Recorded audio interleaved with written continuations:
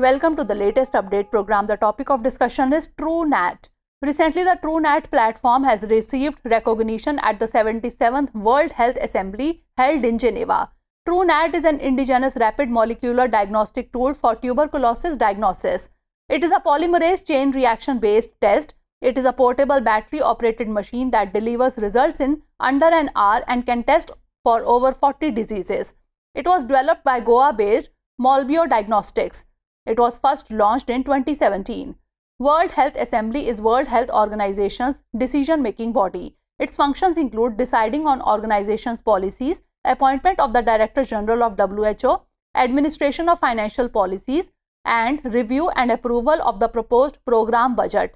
The WHO reports over 10 million new cases of TB every year, and India alone accounts for 27% of the global TB burden. Now let's discuss about tuberculosis. Tuberculosis is a bacterial infection caused by Mycobacterium tuberculosis.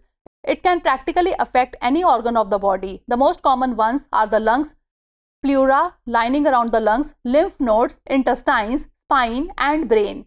India's efforts against TB include Pradhan Mantri TB Mukt Bharat Abhiyan, National Strategic Plan for Tuberculosis Elimination 2017 to 2025, and TB Harega Desh Jeetega campaign. Now is the time for practice question. Which among the following drugs is or are used for the treatment of multi-drug resistant TB, that is MDR-TB? Bedaquiline, isoniazid, rifampicin, or all of the above? Send the answer of this question in the comment section. Stay tuned for more such updates. For more informative content, like, share and subscribe, and do not forget to press the bell icon to get the notifications.